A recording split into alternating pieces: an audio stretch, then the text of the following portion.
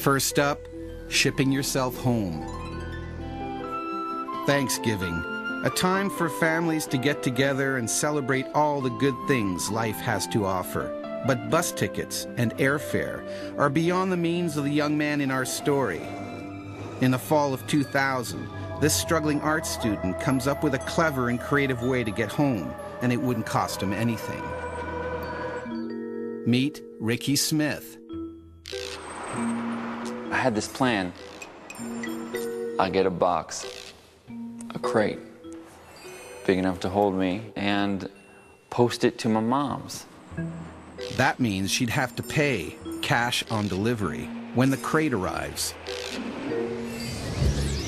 Ricky enlists the help of his friend to execute his brilliant plan. Ricky stocks enough provisions for the 5-hour, 1,500-mile door-to-door journey.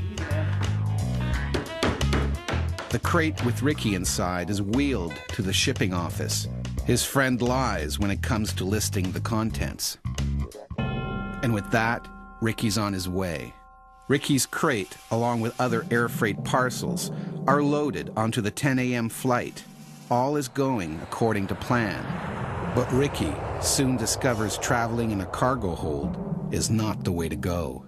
I would not want to be a piece of luggage ever again because it was so cold. My body managed to keep warm, but I swear to God, there was seriously icicles on my face. The cargo hold isn't pressurized. There's little oxygen at 35,000 feet, and the frigid temperature puts Ricky's life in danger. Ricky's foil blanket barely provides him with enough warmth to last a 3-hour flight. On touchdown, he's exhausted and falls into a deep sleep. It's bad timing. I didn't even know I was at my mom's house. Good morning. Good morning. I have a package for you here. Package? Yes. What package? And there's a $219 charge. $219 charge? Yep. You lost your mind? And my mom has no idea a package is coming. She's not about to pay $200-something, so she said, she told him to take it away. Go! Get it out of here. I don't want it. Get it off my property. The crate containing Ricky is sent to the uncollected cargo facility back at the airport. When he eventually wakes up, he realizes that everything isn't going exactly as planned. You know, I figured 2 hours later, I'm sitting in one place. You know, something has gone amiss. And so I start freaking out. I start yelling, help, help me. You know, I'm banging on the crate and nothing, no one's hearing me. And I'm like, oh my God, I'm stuck in this crate. I don't know where. I could be in some basement somewhere. Hello? Hello? Can everybody hear me in here? Unfortunately for Ricky, the uncollected cargo isn't going to be handled over the Thanksgiving weekend. There is no one to hear his calls. He can't even kick his way out of the box, as the crate is surrounded on all sides by other freight. Realizing he's trapped, all he can do is wait. By now, he hasn't been to the toilet for 10 hours. His empty water bottle is the last resort. Ricky is desperate. A day went by, and I was like, you know, I'm trying to sleep when I can. Another day goes by. I'm thinking maybe I'm gonna die. I really, really, really was worried I was gonna die.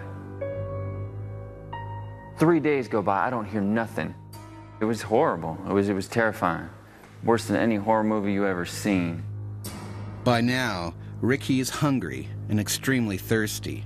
Living through extreme conditions is a true test of survival. Meet Bob Spoor.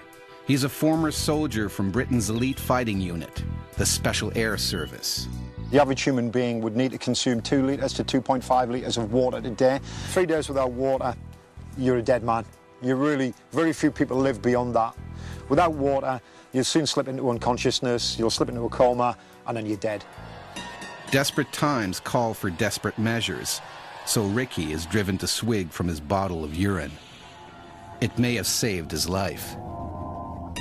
It's not recommended to drink it, you know, and eventually it will kill you because it backs up against the kidneys. But it would allow you to survive maybe a few more days.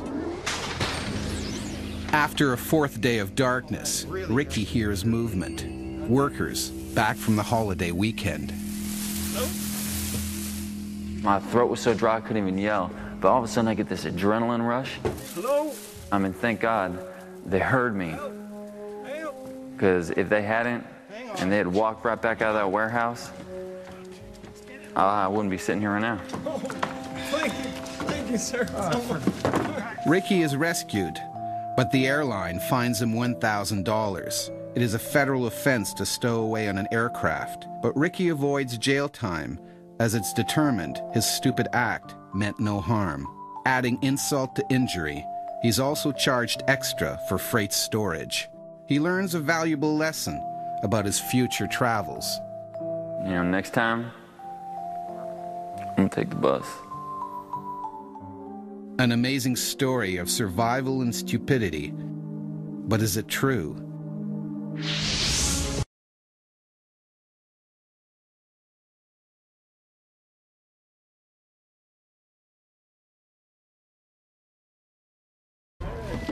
And home in a box. If you think it's conceivable, like the man in our story, that you can send yourself somewhere in a crate, stowed in the depressurized cargo hold of an airplane, then you are completely wrong. Ricky would have been dead on delivery. The extremely low temperatures at 35,000 feet and the lack of oxygen would mean certain death. It just couldn't happen the way Ricky had planned. And if he was lucky enough to survive that trauma, it's doubtful he could have come out of storage after 4 days. This stunt, besides being extremely dangerous, is also illegal, but it hasn't stopped people from trying to stow away in this manner. We recommend buying a ticket